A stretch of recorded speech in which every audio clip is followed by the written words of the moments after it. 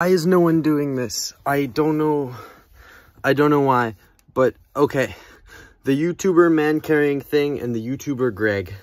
Man carrying thing, his videos are clearly inspired by Greg. Gregory Guevara. J-Reg. You know, the guy with the unpronounceable name. His videos are clearly inspired by him. Just watch. Because the reason they're inspired by him is that you can see that one thing Dreg does is Dreg does skits that make fun of skits. So there are skits on YouTube.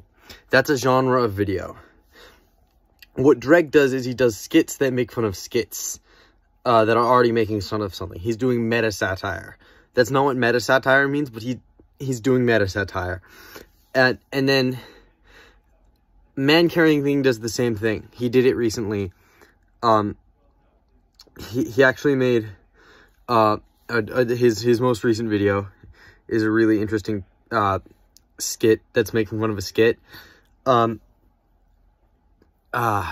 basically they're clearly influenced by each other.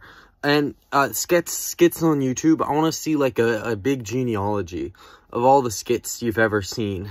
And it just links the why aren't people doing research into these brilliant pieces of folk art?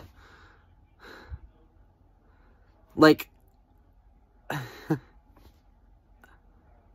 folk art isn't real anymore because the internet exists and there's infinite information. So no one's an outsider artist. Outsider artists don't exist anymore. But like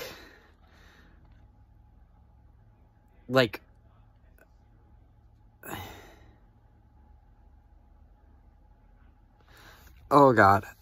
But like it's folk art.